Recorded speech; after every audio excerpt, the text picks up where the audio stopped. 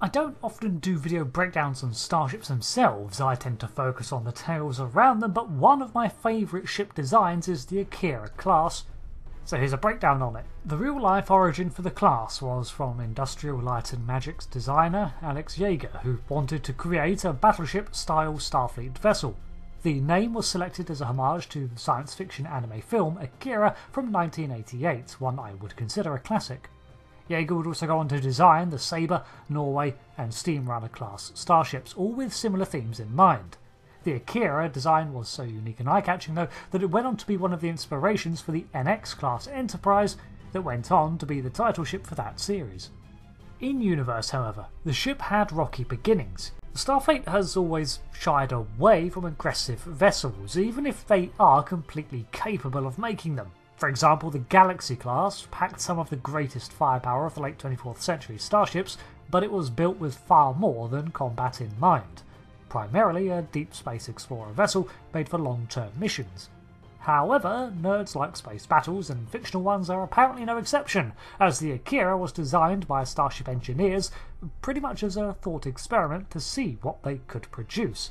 It was created during the Federation's war with Cardassia during the mid-24th century, however the concept was never expected to see the light of day, considering its focus on firepower and performance in combat. Similar projects had been dismissed before, such as the Defiance, which was far too powerful for its small size and shelved. However, the Battle of Wolf 359 served as a harsh lesson for Starfleet. That lesson being that they could not continue to push ships into battle situations if those vessels were woefully underpowered when compared to what they were capable of producing. Just saying, a lone Borg cube would have had a much more difficult time defeating 40 Galaxy classes than the ageing fleet of Miranda, Excelsior, and even a Constitution class starship that was its opposition. The realisation that Starfleet needed to modernise its fleet was helmed by the Advanced Ship Design Bureau, which had facilities at all major Federation shipyards. In specifics, they focused down on taking the technologies at play on ships like the Galaxy class and optimising them down for combat, and making them into a far more conservative frame. They also revived a couple of mothballed schematics, such as the Akira design, and began to work on the first of its class, the USS Akira NX-62497.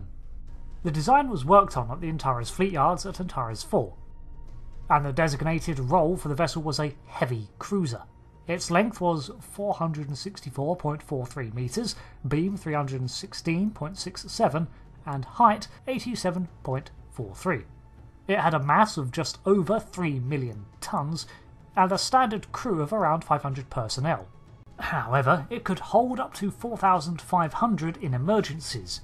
Much greater focus was put on its offensive output with 6 Type 10 phaser emitters and 2 Mark 80 torpedo launchers, although other designs have this at the reserved end, and cite around 15 instead, probably from the weapons pod. It did have ablative armour, as first seen on the prototype Defiant class vessel, and could maintain a maximum speed of warp 9.8 for 12 hours, placing it on par with the Sovereign class, but not with the long-term cruise speeds of the Intrepid. Its profile was far lower than those of previous vessels, at only 19 to 26 decks, making for a smaller target area in combat when it was face-on with an enemy. It's also worth noting that the twin arms that ran down the length of the saucer section to the pylons provided the bridge with a recessed position and high degrees of cover than a standard starship. Another major difference for the Akira was the main shuttle bay, which was proportionally huge in comparison to previous vessels, taking up around a third of the saucer section. The shuttle bay ran from the prow of the vessel to the rear of the saucer, and the reason for this was so that the shuttle bay could deploy a large number of fighters from the fore of the vessel as it entered combat, then returning craft could enter from the rear bays.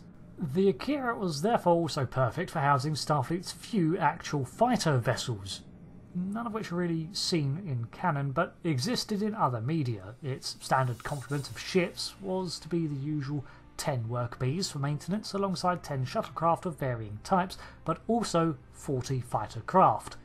I'm picturing some real Battlestar Galactica launches here, that would be awesome.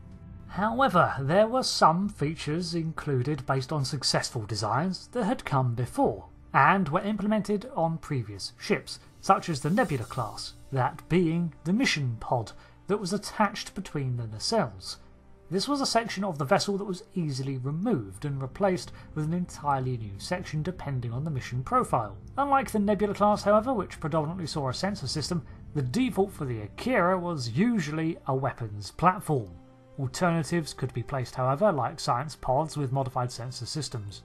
The overall style of the vessel, from shedding the extensive lounges and family facilities and new hull technologies, darkening down the colour, adhered to the new Starfleet aesthetic of Starships 2, which was reflected in future projects like the Sovereign, with their streamlined hull design and generally more conservative look moving forwards.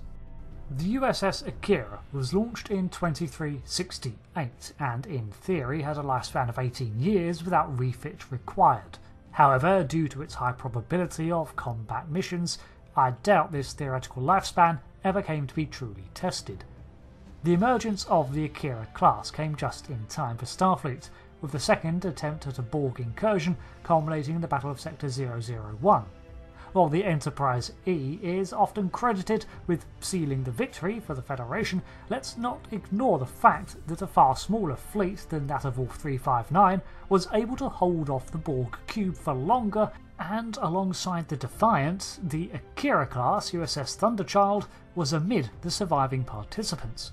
The Akira class would go on to see extensive use during the Dominion War, which began shortly thereafter, and it is no doubt that had the Federation not decided to step up its game when it did, the outcome of that war would be very different. The Akira continued to see use into the 25th century, with the USS Avalon, Firesword, Helios and Raven taking part in the counter-Borg incursion fleet in 2401. In terms of naming conventions for the Akira class, I did notice a trend towards naming them after fictional things, such as Akira itself, the Thunderchild being from the War of the Worlds, Avalon being the mythical isle of Arthurian legend, and Helios being named for the Greek god of the sun. While this would be a cool trend, it is not consistent, as we also have the Raven, and other named vessels in Apocrypha that derived their titles from real-world influential people. So, thanks for watching my breakdown of the Akira class starship, a fan favourite, and one of mine too. I'd place it as not quite as battle-orientated as the Defiant, but not as multi-purpose as the Sovereign. I'll probably cover a couple of other standout vessel types in the future, so be sure to let me know if that's something you'd like to see. Until the next one though, thanks again, I've been Rick, and goodbye.